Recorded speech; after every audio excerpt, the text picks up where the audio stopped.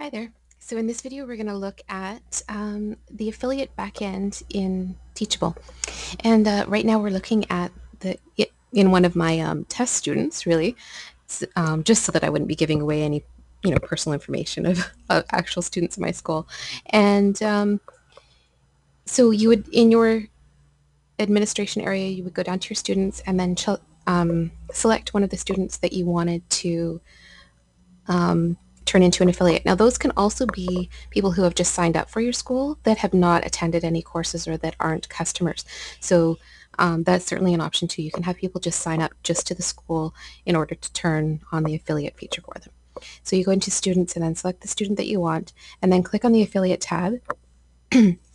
I've already turned it on, but there would be an option here for you to turn that on, and then it creates an affiliate ID for them, and you can set the commission that you want. And as you change this number, I'll show you. So if I was to say that they were getting 78% commission, that would mean that I would get 14. So that's the difference between PayPal and credit card fees and my fees that are paid to Fedora. And I mean, it gives you an approximate number, not the exact number. So if we changed it to 30, then you can see that it's switching up to my side being 62. So I'm going to put that back to 45, which for me is about the closest to even. And then you would just click save. And as soon as you save, an email will be sent to the affiliate to let them know that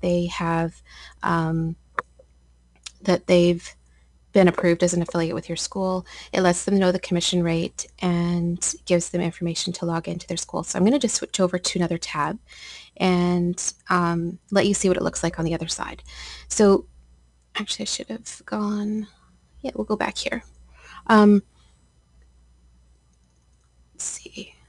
So this is me logging into the school as that, test email account that I was just referring to.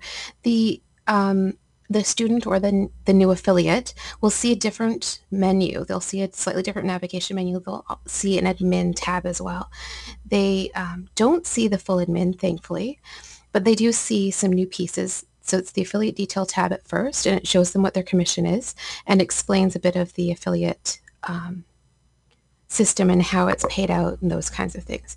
Then the affiliates link just gives them a plain straight up link that they can use to share your school.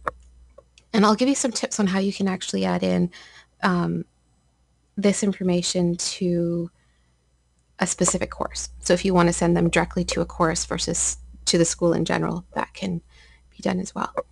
And then the reports tab shows them the courses and the students doesn't actually bring up anything, but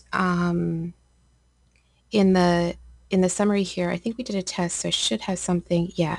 So you can see here on the 26th, we had 2 sales come through. We were just doing some small test ones. And so the original sale amount was $750 gross revenue, and this affiliate would receive $3.38.